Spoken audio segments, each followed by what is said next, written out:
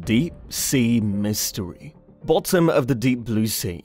Despite comprising more than 60% of our planet's surface, the ocean floor has been less studied than any other ecosystem on Earth. A study published in the journal Science Advances suggests that deep marine life, such as microorganisms and bottom dwellers, play a crucial role in recycling the organic waste that sinks from top waters. What exactly is the deep blue sea mystery? Curious to know more?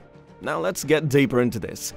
Hello everyone and welcome to our channel. Don't forget to subscribe to this channel and press the bell icon to never miss an update. Let's start the video.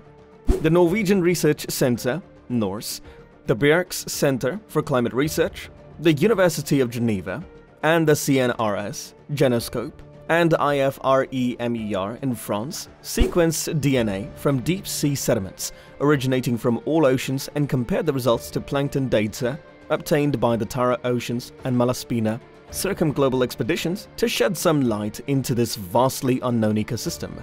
This is the first comprehensive catalogue of marine eukaryotes, from the ocean's upper layers to its deepest sediments. Importantly, it opens up the possibility of studying ecological questions on a global scale and in a variety of aquatic environments. Study co-author and NORCE and Bjerk's Center for Climate Research, Norway researcher Tristan Cordier said, with nearly 1,700 samples and 2 billion DNA sequences from the surface to the deep ocean floor worldwide, high-throughput environmental genomics vastly expands our capacity to study and understand deep-sea biodiversity, its connection to the water masses above, and the global carbon cycle. Who chooses to draw the shade?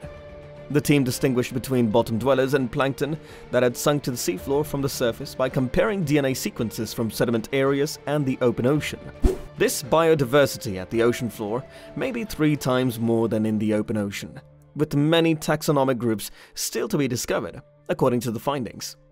We compared the DNA sequences we obtained from deep-sea benthic organisms to all of the existing reference sequences for known eukaryotes.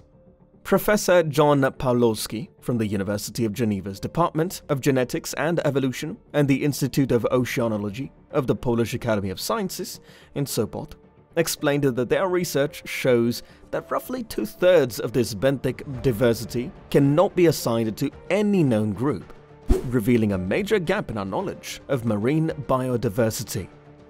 From this analysis, what can we infer? In this study, deep-sea locations were hypothesized to be hotspots for carbon sequestration. The discovery of DNA from plankton on the ocean floor provides evidence that the biological pump is working as intended, lending greater credence to this hypothesis. The process by which carbon is transferred from the atmosphere and land to the ocean, and ultimately to the seafloor, is accompanied by a system referred to as the biological pump, which is also referred to as the marine carbon pump. The important role this mechanism plays in regulating the climate all across the world. According to Colomban de Vargas, who works for the CNRS in Roscoff, France, for the first time, we can identify which individuals of plankton populations are contributing most to the biological pump. The biological pump is one of the most important ecological processes that take place in the seas. Our findings contribute to the growing body of information that demonstrates how critically important it is to investigate marine life at greater depths. There is a good chance that ocean sediments are home to a plethora of species that have not yet been identified, each of which likely contributes significantly to the biogeochemical cycle.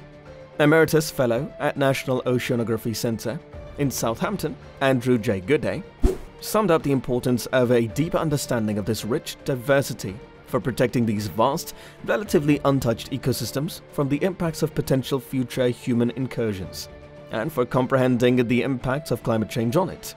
Goodday's comments can be found in the article, protecting these vast, relatively untouched ecosystems from the impacts of potential future human incursions.